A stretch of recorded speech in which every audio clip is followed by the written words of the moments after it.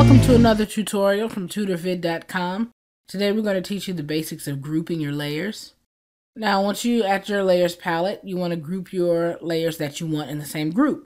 So click your first one and hold shift and click your last one to select a group of layers. And at your layer options menu, you're just going to go to new group from layers like so. And a dialog box is going to pop up and you can just go ahead and insert whatever name you want it to be. For this one, I'm going to use background. And another way you can do it is to select your layers like so, again by using the shift key, or you can select different layers by using the command key or control key and push command or control G and a group will automatically come up. To change the name, you just double click it and you will be able to insert the name that you would like it to be. I'm just going to use circles and text for this group, and that's basically it.